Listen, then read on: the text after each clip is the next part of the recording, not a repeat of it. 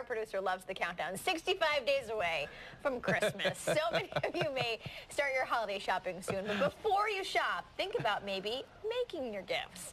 Joining us now with some advice about how to not make it look sloppy is green living expert and author of The Year of Nothing New, Kristin Skarie. Welcome back. Hi, good morning. Good morning. Nice to see you. Good to see you as well.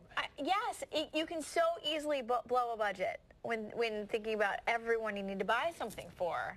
And you're saying, wait, you don't have to.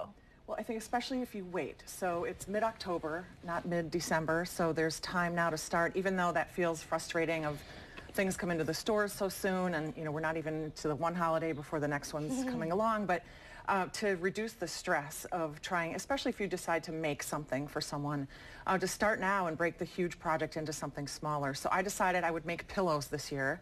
So I made a prototype. I practiced a little bit first, so I've got that out of the way. This still needs a little bit of help. Where did you go? Where did you get the fabric and the filler and all that? The pillow itself is one I already had, and so I matched the fabric, cutting it to the size that I needed it for that. These are former curtains that I found this summer at a flea market. So that was kind of fun to do, and each one will be a little bit different. But I love it. So making things just take a little bit more time. Also need the sewing machine and some other equipment, but some need less. Maybe it's about assembling something.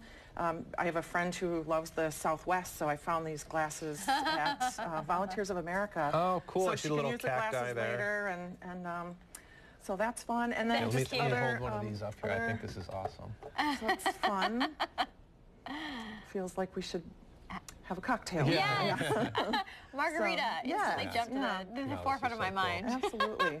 And I really appreciate when people make things for me, especially consumable things. So I love to have as much sort of appreciated in the moment for sure, but just also to something that you can use up, so it's not always having to buy stuff for people. Well, right, because when doing this, you realize that you've put the effort into, there's an effort to going out and buying, but you've made the effort into thinking about something so individualized for them, and then getting your hands, I don't want to say dirty because you didn't get them dirty here, but getting there and doing the work. Yeah, and you personalize it too. You're saying, I thought about you and I put in work for you. This is so much better than handing someone a gift card. I think so, and I know that there's times where that's all that can be done, and so nothing against the gift card. But yes, I think it does take a little more time. I know I'm thinking about the people that will be receiving the gift as I'm putting things together. My immediate family this year, we've decided to not exchange at all, but to share something we already own, so something of meaning that's in our home already, and so we're not creating something new, or it's not about the stuff, it's about the time together. And there's, I know, family culture around gifts and gift giving, so it can be kind of hard to change. But maybe if you have that discussion, because I'm going to guess that if you begin that, if you're brave enough to put that discussion forward, everyone else might be like, yes, I'm feeling the same way, scared about my budget. Relieved, maybe, yes. So what else do we have here that you haven't other things, so these are just a little bit of dried lavender you can put into a sachet. This is a candle holder. One year I made these. It's just a piece of sheet metal, and you just wire the back and put that over a candle. You can embellish it with little beads or string and things. These are gifts that people have made for me that I still have my little initial S for Scary.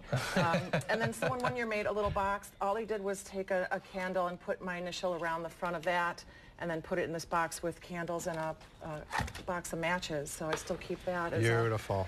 So it's small and probably didn't cost a lot, but the meaning is there, and sometimes more so than something that's purchased. These are great ideas. Simplify. Yeah, thank you so much, as always. Always a pleasure. Thank you. Great ideas. We'll be back. Your local headlines coming up next.